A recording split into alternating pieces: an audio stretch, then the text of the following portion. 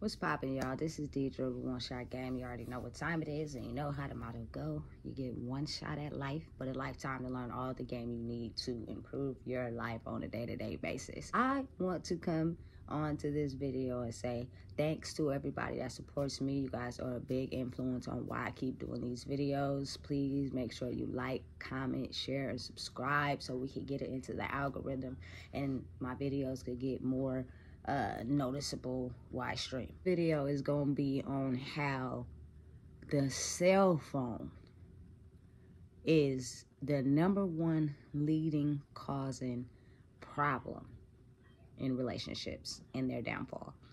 I don't know what it is about people and their phones, but at the end of the day, it causes a lot of relationships to go south because of the dang phone. Now, my mom bought me my first phone when I was 14. So since then, I've been able to accommodate having a phone ever since that time in my life, right? So I got it in my first relationship when I was 16. Mind you, I'm still a kid. I don't know who I am.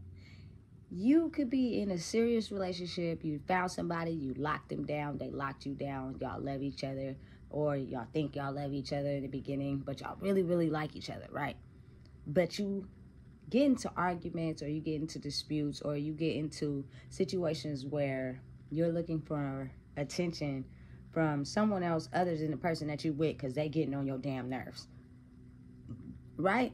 They're tripping, they're going off about something, so you go out somewhere with your friends or with your family or whatever, and next thing you know, you done got somebody's number. Because back then, when I was growing up, you exchanged numbers. Now, it's nothing but somebody call you on social media or whatever the case may be. It's like numbers are almost non-existent because everybody just communicates through social media.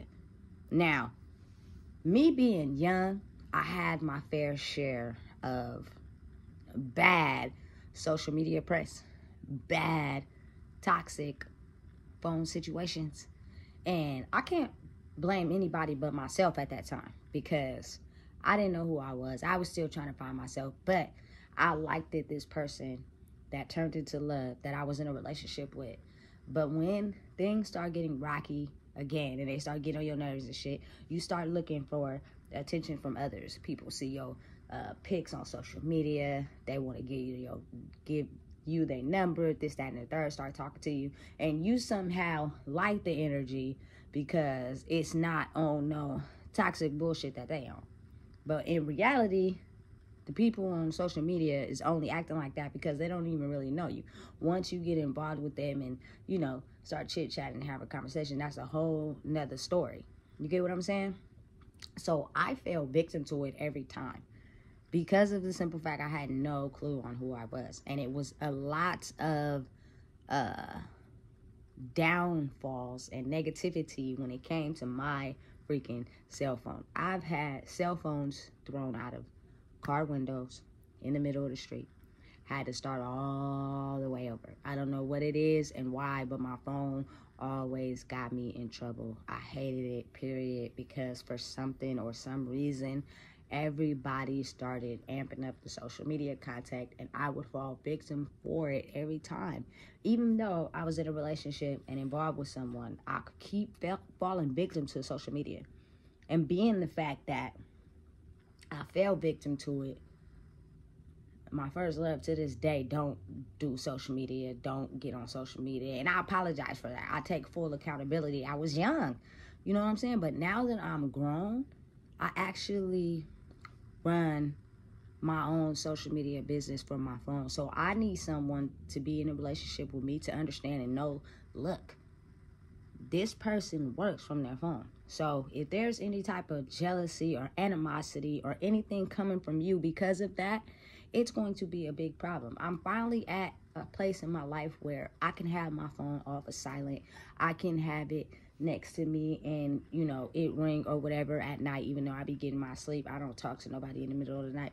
But I'm just saying, both relationships I was in, the phone was such a big deal especially my second one. My first one, it was kind of like, you know, a rookie still. We wasn't really checking each other's phones, but then she was checking mine. You know what I'm saying? And whatever came with that came with it. But my second one, it was almost all the time. Let me see your password.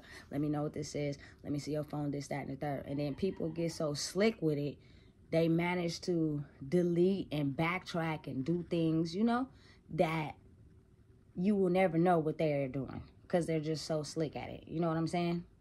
And it's not healthy. It's not good, especially if you're in a relationship. Please do not do that. But at the end of the day, I think it comes from the abandonment issues and you feeding more attention into somebody else other than me. So I need to check your phone. I need to get in your phone at all times. But if you're confident and you're solid in who you are as a person, you will not be ashamed or guilty or feel bad if that person decides to cheat on you through their phone, because it's their loss. At the end of the day, now that I'm older and I'm grown, listen, that's a waste of time to be in your phone all the time.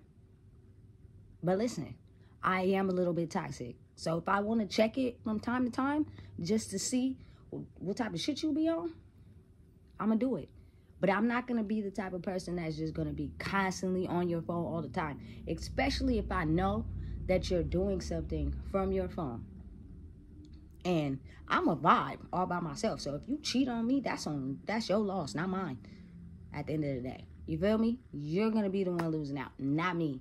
So really, I think it all boils down to healthy boundaries. You understanding who I am, what I do, and know that if you're secure and confident in yourself, that if I decide to cheat on you, that's going to be my loss. If you decide to cheat on me, that's going to be your loss. But when you young, you don't really know that. You know what I'm saying? But I do have a other side, and I'm pretty sure everybody do.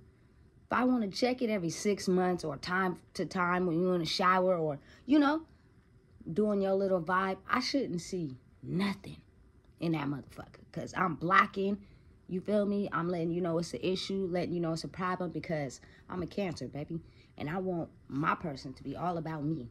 That means you shouldn't be entertaining nobody on social media, nobody in your text messages at all, period. It's a difference in working with people and doing your thing and working in a business where you have to interact with a lot of people, and it's a difference on flirting and taking it too far. People are really slick when it comes to that. You know what I'm saying? But now that I'm older, I'm able to understand that and be confident in myself. I'm not finna be toxic, and we're not finna be fighting and doing all that. If I do see something in your phone, you feel me? I'm just gonna make you feel that that was the wrong move for you to think you're gonna cheat on me and get away with it. You know what I'm saying? Listen, that phone is dangerous. But if you're in a relationship and you're committed to somebody and you really like them, expect your phone to get checked like every once in a blue moon. It shouldn't be on I gotta check your phone all the time. You feel me? It shouldn't be like that. We're not in high school. We have grew up. We have evolved. We're older. And we should know that if I want to be with you, it's because I want to be with you. If you want to be with me, it's because you want to be with me. And I should be able to accommodate and make you feel like that special person, to where there's no need for you to have to cheat, wander off, and, you know, do things that you don't have no business doing. Unless you just truly unhappy within yourself, then that's what you're going to do. You're going to get attention and validation from others, even though you're in a relationship. It's time to elevate and grow up. I'm the type of person that works from my phone. So at the end of the day, if we can't wake up and you tell me, you know, what you got going on, and I can't tell you what type of business ideas I got going on because you think my phone and me being on it 24/7 is me cheating, we're not going to be together. Period, point blank. That is not somebody I could be with, because you got to go be with somebody that, you know what I'm saying, work somewhere where they don't have to use their electronic device and you can feel more confident. Me, on the other hand, is a very different experience. But as you grow and you become confident, this next relationship that I get in, I'm going to be all about them. They're going to be all about me. So you will know and feel secure and be confident and know, listen, I know she's not cheating. She runs a business. She's successful. She has to work from her phone. Let me be confident in myself to where I know, listen, she's good. She's solid. And I should make you feel confident enough to, if I go out or I go take a shower or I go cook dinner and I leave my phone around, you can have the password. You can go in it because you're not going to find nothing other than me doing what I do. Period, point blank. But it causes a lot of toxicity in relationships. This dang phone, I'm telling you, people be ready to fight. People be ready to get angry. People be ready to do the most when it comes to the phone. I'm telling you, growing up as a teenager in a serious relationship, I've had a lot of phones destroyed, mainly because I was just doing shit I had no business doing. And I'm old enough to take accountability for it now. But, I mean, what can I say? I was a teenager in a relationship early, still trying to figure out myself. I was bound to fuck up. I'm not perfect, still not perfect, but I'm at a point in my life to where I'm trying to be married to somebody. So you should feel confident enough to know and understand, look, I know she's not cheating on me. I know, you feel me? She's not interested in nobody else. And when you're in a serious relationship, when you get older, after you went through all the toxic bullshit you didn't went through, you're gonna let that person know that's who you rocking with. Some key advice my granny told me is, you're gonna be with someone, you're gonna rock with them through the pitfalls, the speed bumps, and you're gonna keep going. That's how you get that old granny rocking chair left. You know what I'm saying? I'm willing to ride with someone through that. But now in my life, we went through all the toxic BS. We went through all the trials and tribulations of being toxic and learning life. So them things I shouldn't have to be worried about right now. You know what I'm saying? In life, we should be able to know and understand, hey, I gotta be busy. I gotta be over here. I gotta be over there. I gotta do this. I gotta do that. But at the end of the day, you know it's you. And at the end of the day, that's what it all boils down to. So therefore, you won't have to worry about no toxicity when it comes to this cell phone. Because I'm telling you right now, every relationship I have been in, which has only been 2, from the time I was 16 until 32, has been toxic when it comes to the cell phone. But I'm telling you right now, the more you are confident in yourself and who you are, it will not bother you. And when you do decide to get toxic on the back end or the flip side, you feel me? You'll be able to let that person know, I'm only about you and about you. Can be very toxic to a relationship. Don't let it be toxic to yours. This is Deidre with One Shot Gaming. If you don't know, I just told you. Make sure you like, comment, and subscribe, man.